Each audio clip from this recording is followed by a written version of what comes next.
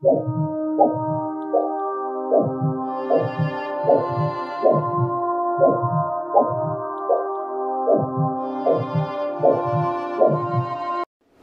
everyone, I am Muhammad Umar, medical diagnostic sonographer.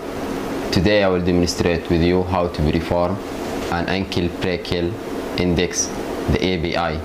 And this procedure, it will help us to diagnose patient with peripheral vascular disease. And in order to perform the exam, you are going to need to have an ultrasound machine with Doppler facility. Also, we need and blood pressure cuff. That's all what we needed.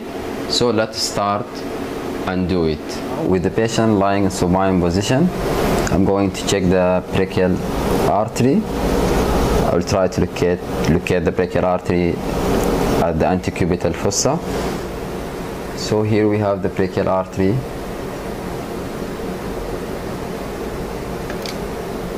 Now I will show you the waveform of the right brachial artery.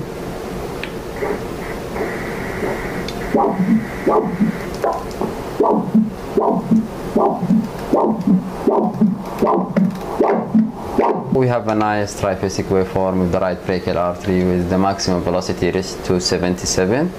We are going to inflate the blood pressure cuff. Okay, start now.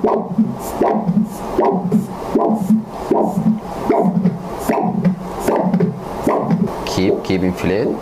We will keep inflate until no longer we have signal. Now we'll deflate slowly. We have the first signal at 140 millimeter mercury. Okay, we'll document that.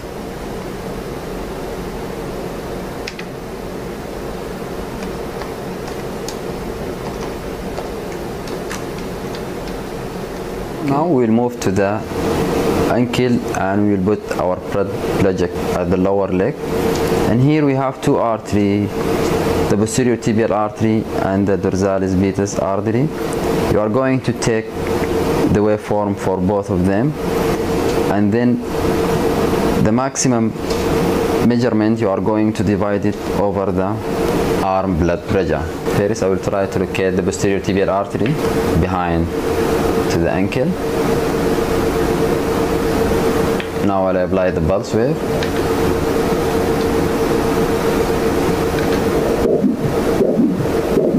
We have nice triphasic waveform. I will start to inflate the blood pressure cuff.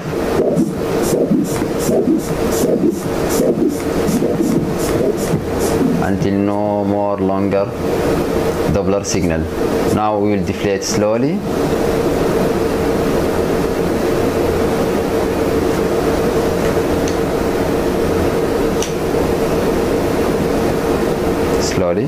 At 150 we detect first signal, so the right ankle pressure it was 150.